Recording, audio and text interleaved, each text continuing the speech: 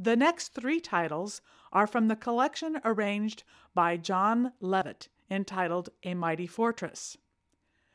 The selections are A Mighty Fortress is Our God, I Am Jesus' Little Lamb, Sent Forth by God's Blessings.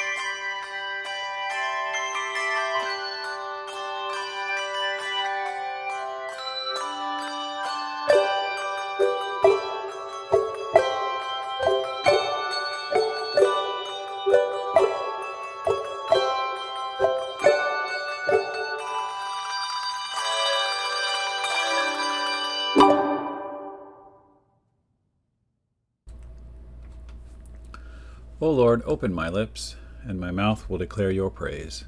Glory be to the Father, and to the Son, and to the Holy Spirit, as it was in the beginning, is now, and will be forever. Amen. Alleluia. Alleluia.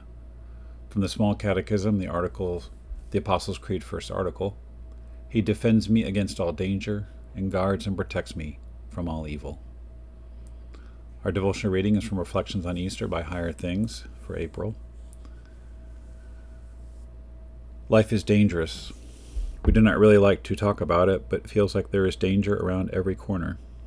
The most insidious danger, however, is evil, or what Paul refers to as unrighteousness in Romans 1:18. For the wrath of God is revealed from heaven against all ungodliness and unrighteousness of men, who by their unrighteousness suppress the truth. It is true that God's wrath will be revealed on the last day when the Lord judges all people. But the wrath of God is revealed now too. This is a both and. How do we see it? We see it in all the pain and trouble that is caused by the evil that is here and now. This evil in the world is both progressive, it gets worse, and contagious, it spreads like a virus. But God in His mercy has done something about it. That is, there is something else that has been revealed for the here and now, namely the power of the gospel. It is the righteousness of faith as the gift of our faith holds to Jesus. This is the power of God unto salvation for all who believe. Romans 1. You have Christ now, baptized Christian, and to have Christ is to have the one who has conquered and conquers all evil. When faith seizes Jesus, holds to Him like crazy, then Jesus' life becomes ours. He becomes our covering and shield, and He becomes our defender against all evil in this world. This is not a cosmic battle between equal forces. No, Jesus has already conquered. He is our champion, and He is our warrior against evil. He has all power and authority, and Satan, in the face of Jesus, has none. Yes, there is danger on every corner, but while holding to Christ and His righteousness for you through faith in Him, you have nothing to worry about. In Jesus' name, Amen. The hymn, I Walk in Danger All the Way, 716, from Lutheran Service Book, goes like this.